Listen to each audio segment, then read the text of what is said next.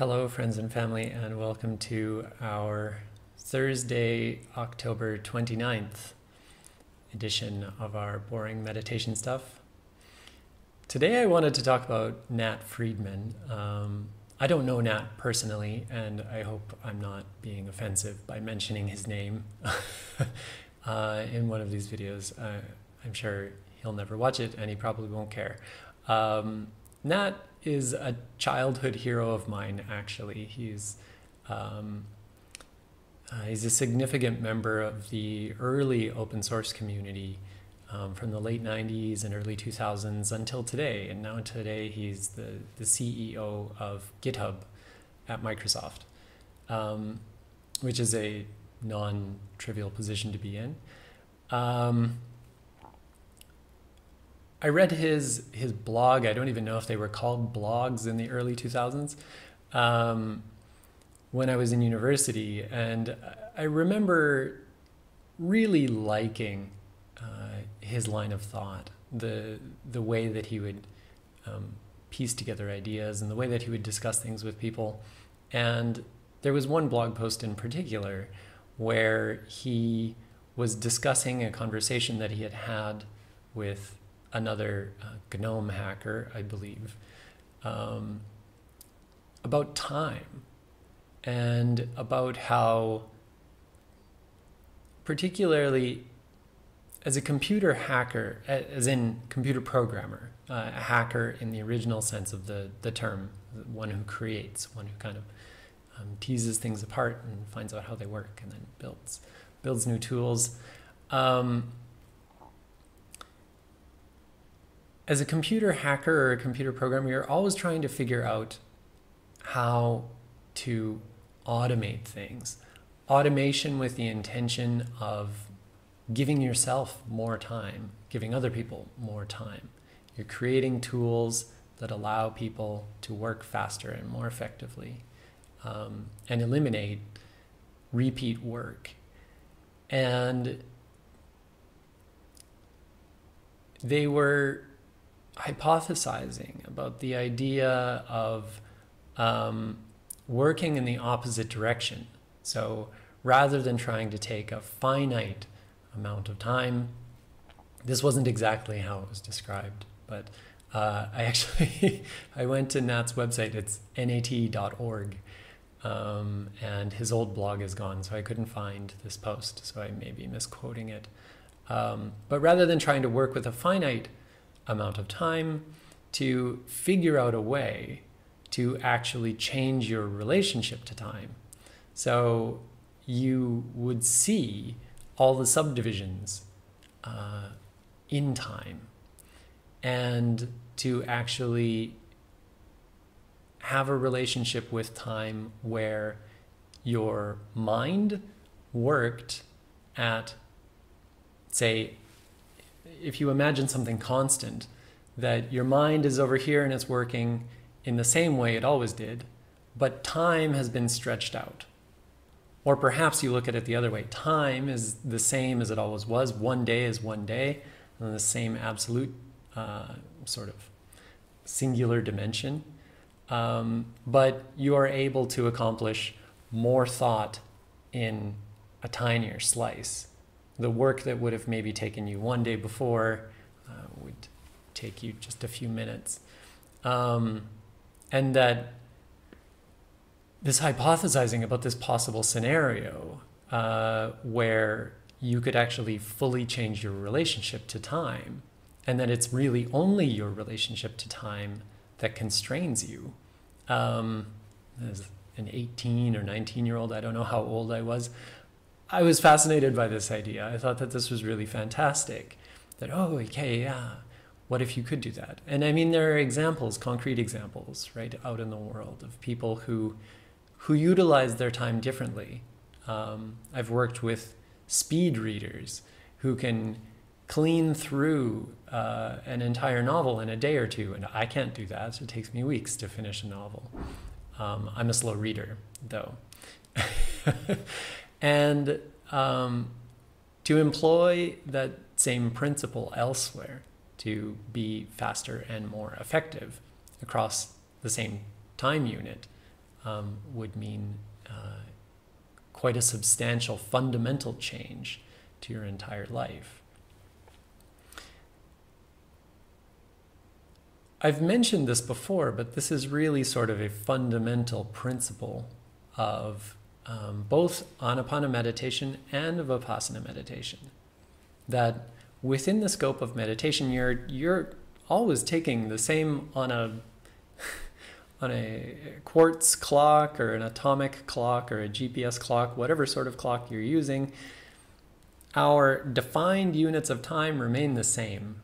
Time is still as it always was to the external world, and there are all sorts of complicated quantum physics relationships that are beyond the scope of these videos, which change our relative relationship with time. But like, our common understanding of time is that it is passing in a linear fashion, and that everyone gets the same amount for each unit. So with each minute that passes on the atomic clock, that's the same minute for everybody on Earth. And this is what we're doing, is we're taking that minute and saying, oh, okay, I'm going to divide up the fluctuations within that minute, and I'm going to see the tiny bits within them. So now I take one fluctuation, be it a breath, be it a heartbeat, whatever. And I'm going to divide that up into further subsections and blast them open and see if I can start stretching time apart and teasing time apart, because time is not a concrete thing. Time is not a rock. Time is not a board. And you can tease it apart because it's quite liquid, really, to your perception, but it takes a lot of practice, it takes a lot of hard work. But this was probably one of the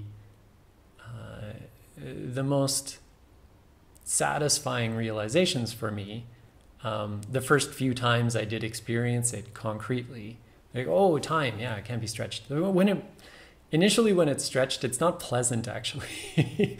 The stretching of time, you'll feel a 1 hour meditation is taking many, many hours, possibly days. And that's not always what you want. Sometimes you're really eager to get to the end of the meditation period. You're not really looking to see, oh yes, 1 hour meditation, it felt like it took 48 hours. How wonderful.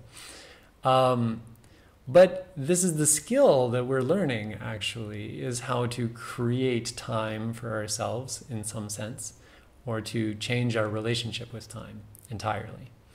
And so this was sort of a real turning point for me, where I found, oh, okay, yeah, this is a thing that can happen, that is possible. It's interesting. I notice, not nearly in such drastic ways as meditation presents the fact that perception of time can be manipulated. But I noticed these really kind of coarse-grained versions as well, in the other direction, usually. Caffeine, for me, is a time shrinker. So I'll have 1 cup of coffee and 2 cups of coffee, and then all of a sudden, it's 3 in the afternoon, and I have no idea where my day has gone, what I've been doing, what have I been thinking. I don't seem to have control over my own thoughts, control over my perception of time.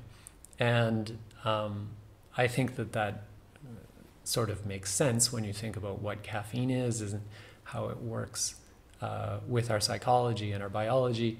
But it's never really drastic. I'm not losing, if 1 hour of meditation can be stretched out to a 48-hour period, oh, it's taking forever for this meditation to get over. It's never the case that I've had so much coffee that all of a sudden 48 days disappear on me. Oh, where did the last 48 days go? But it is the case that cumulatively, one day after another, how is it 3 in the afternoon already? How is it 3 in the afternoon already? Sometimes you do look back at 2 or 3 months and really wonder, wow, these months have slipped away on me.